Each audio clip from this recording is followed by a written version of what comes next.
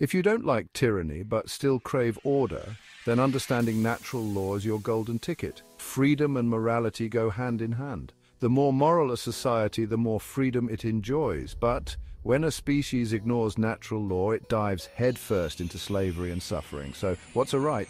Easy. First, understand what's wrong. Theft is wrong, whether it's property theft, taking lives, violating bodily ownership, coercion, lies, or trespassing. Now, let's talk enlightenment. To grasp property rights and ownership, know right from wrong. This knowledge is solidified through action, supported by two pillars.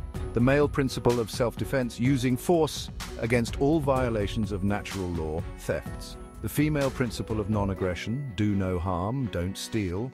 Anarchy means without masters, and that's true freedom, but it thrives only in a society that's orderly, prosperous, and moral. Without understanding objective morality, chaos and enslavement reign. So you've got two choices, anarchy or tyranny. Which side are you on?